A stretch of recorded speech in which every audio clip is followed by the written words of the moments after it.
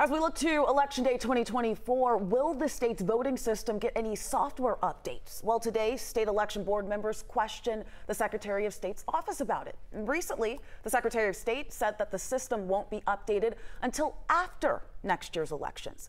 Well, 11 Alive's Doug Richards has more on the update and why it likely won't happen anytime soon.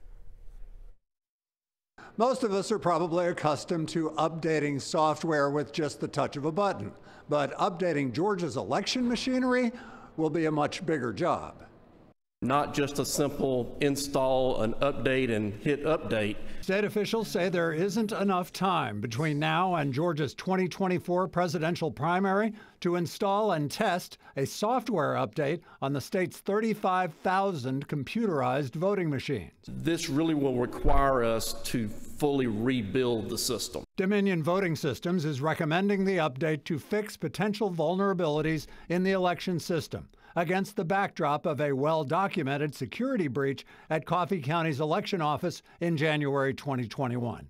Some political figures like Republican Lieutenant Governor Burt Jones and the GOP's new state chairman, Josh McCoon, have warned that failing to update election software could endanger the security of next year's presidential election.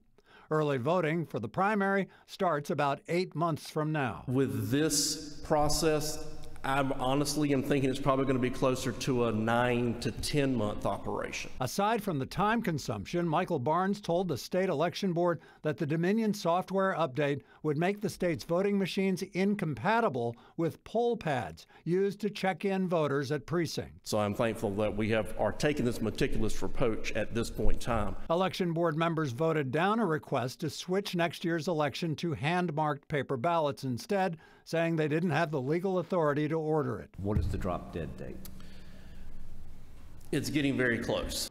Election officials say they are going to install the update on a few machines for a limited number of city elections in Georgia this fall as a test run before statewide installation in 2025. At the Capitol, Doug Richards, 11 Alive News.